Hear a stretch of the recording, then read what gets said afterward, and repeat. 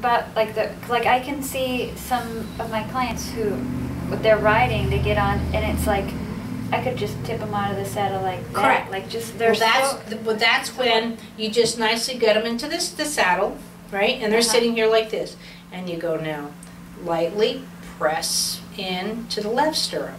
Okay. Okay, and let go. Press into the right stirrup, and let go. Okay. And now, as you press into the left stirrup, look to the right. Cool. And come back, and now press into the right stirrup and look to the left. Huh, that's so funny. But now they know where their bodies are. Their counterbalance is good. They've synchronized their bodies, and they don't even know that they did anything. Cool. But if all of a sudden the horse goes to do something, they're going to be quicker to do this than go that. Yeah. Awesome. So I teach that with golf pros all the time. If they come to me and they're like, I said, just sit there before the guy goes out golfing. But that's a golf swing.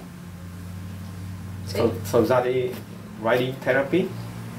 Well, Riding people the here horse? do a hippotherapy, but again, if you can look at any person and make them successful before they start, they're going to think, wow, I was with this girl, she was great, she was amazing, I felt so good on the horse. All she did with this, she'll look like such a better instructor because she familiarized them with the horse without saying, they don't care they don't care that this is a bridle, they don't care that this is a holster, they don't care that that's stirrup, you know what I mean? They just don't want to know where they are in space. That's all anybody wants to do. When you're autistic, you don't know where you are in space.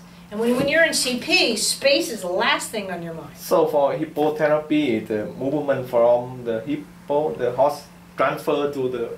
Basically what I'm doing for you is a hippotherapy. I've done everything to your pelvis a horse is going to do. But if you don't have me, a horse allows your legs to be separate for your pelvis to move around it. It brings back that gyroscope function.